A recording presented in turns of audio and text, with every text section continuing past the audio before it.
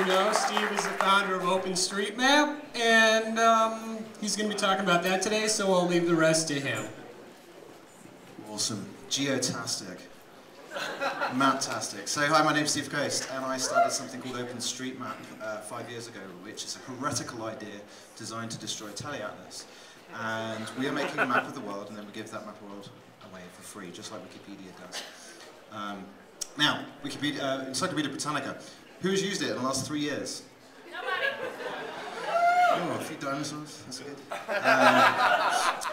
Encyclopedia Britannica, as we all know, had a very broken business model. It wasn't broken at the time, but it became very broken because they employed armies of people to write articles in a top-down fashion, so-called experts. And that worked well for 100 years or so until Microsoft killed them and then Wikipedia killed both of them. Yeah, timing. Timing is everything. Teleatlas do the same thing, right? They have exactly the same model. They pay people who are quote-unquote authoritative because they wear jackets and have a degree and have expensive GPSs and stuff. And they drive around in vans all over the planet, or at least the expensive bits of the planet where it's worthwhile doing so that they can produce maps that you buy in your car or that are given away to you with your phone, that kind of thing today. And it's exactly the same. And it's silly, and it's outdated, and it's going to go away. And that's my main message. A message perhaps from the future. Up. I'm going to go up. Like this. Yes. Now, who's used Wikipedia in the last 3 days? Yeah, Wikipedia. And there's a reason for that. It's because we let the great unwashed masses edit these articles, just like we should do with maps, right? Maps are fundamentally broken. When you let the great unwashed do that, mad people like that, it turns out that garbage in does not necessarily equal garbage out. We actually get very, very good articles out of this, which we give away for free and, you know, make the world a better place because of it. There we go. If you give people like this GPS units, if you give them aerial imagery, if you give them access to tools to make maps, and this is actually from our conference, they can do exactly the same thing and build absolutely wonderful, the best maps you've ever seen on the planet. And that's what OpenStreetMap does. So, GPS devices, this is how OpenStreetMap started. People just walking around streets, trails, biking, flying, anything you can think of.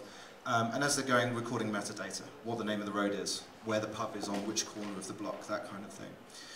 When you aggregate all those GPS traces together, you get something that looks like that. That's a map of London of GPS traces from several years ago in OpenStreetMap. OpenStreetMap's completed much to the UK now, it looks a lot better. But you can see where people go. That very first, you know, at the beginning we do the CBD, and then we go out as people map those places. Yahoo now gives us aerial imagery. Aerial imagery, you know, roughly equivalent to that kind of quality, like except looking down. You can draw buildings with that. You can draw trees. You can draw coastlines and all the other things that we couldn't collect with GPS traces. And then you end up with maps that look like this. This is Boulder, and I gave this talk on Tuesday there. You can see that the map's brilliant. You've got footpaths, buildings, park lots, parks, freeways. But of course, it's not just in Boulder, it's also in Berlin. Germany is our best mapped country. It's basically complete, different depending on your definition of complete, right down to addressing in lots and lots of places. Germany is also the #1 set of articles in Wikipedia. But of course, we're not just in nice rich countries like America and Germany, we're also in Baghdad. OpenStreetMap is the best online available map of Baghdad that you will find anywhere. There are no other alternatives. Congratulations, OpenStreetMap. That is also the case in Amsterdam. AND, the third largest map supplier behind Teleatlas and Navtec, gave us the entire Netherlands for free to import into OpenStreetMap several years ago. And we've been improving that data to the point where they don't recognize it anymore because our map data is that good. You can see the difference when we import Tiger data, free Census Bureau data, free as in public domain, and then we let people work on it. This is Lake Merritt in San Francisco Bay Area, in Oakland. You can see that we fix everything. Look, freeways, parks, stuff. And of course, disaster zones. This idea is equally applicable anywhere in the world, and it's also the best way to make maps where you don't have any infrastructure whatsoever. This was Haiti, January 12th, 2010, as it says. Very little activity, probably some people used aerial imagery to draw in some streets, maybe a few locals added a road here or there, that kind of thing. And then, there you go. January 14th, 2010, so kind of just after the earthquake. I think that was after, was it before? I don't know when it was. Who knows? Was it before still? It was just after. So you can see the quality of the map has improved already. We had thousands of people around the world and locals creating this map of Port-au-Prince and the rest of Haiti. using OpenStreetMap as the base. OpenStreetMap became and remains the default map of all of Haiti because our map is the only one that's available. It also happens to be far superior in quality to almost anything you'll find even on the mainland in America. And this should skip forward to an even better map shortly. That's what the map looks like pretty much today.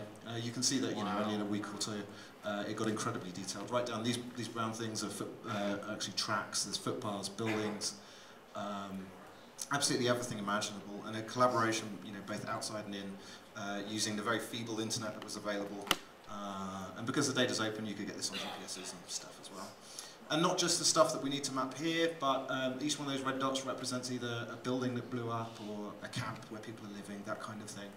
And then this data was shared out amongst everybody.